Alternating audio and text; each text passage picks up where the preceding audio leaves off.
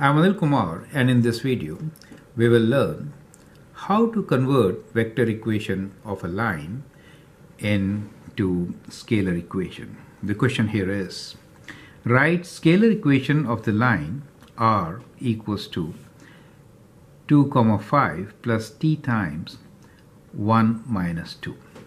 So let's rewrite this equation. So we are given r equals to 2, 5, so that's a position vector, plus parameter t times direction vector 1 minus 2. So that is the vector equation.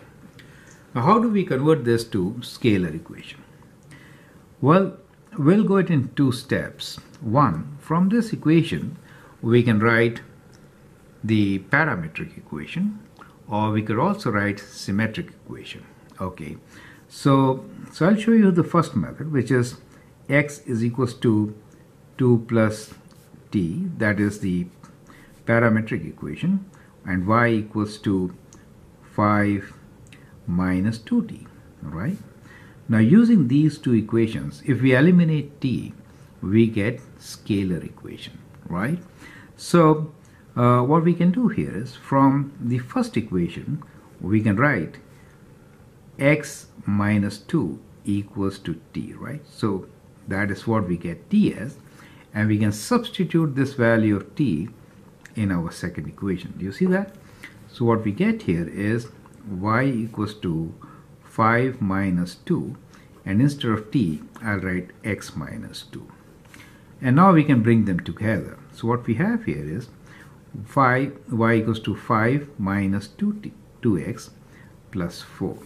Bringing them together to the left side, ensuring that coefficient of x is positive. That is important, right? So let me write first 2x, right? So we have 2x, I'm bringing this here, plus y.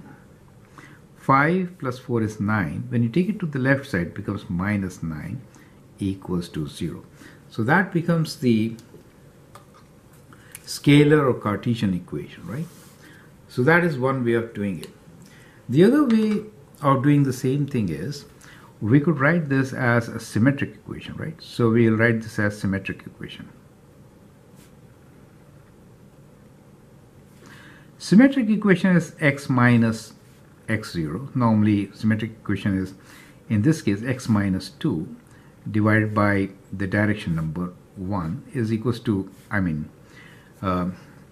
right, so it is direction number 1 is equal to y minus 5 divided by the direction number minus 2, right? So if you write symmetric equation, then you cross multiply. So you get minus 2 times x minus 2 equals to y minus 5, right? Now you bring all the terms together after applying distributive properties. We have minus 2x plus 4 equals to y minus 5, and since we want to keep this as positive, we'll take it to the right side. So we'll write this as 2x minus 4 plus 5 minus 5 equals to 0, or 2x plus y minus 9 equals to 0. So that is the second way of doing it. So from the vector equation, you could get to symmetric equation or to parametric equation. And then you can write down the scalar equation. So a step like this will be involved.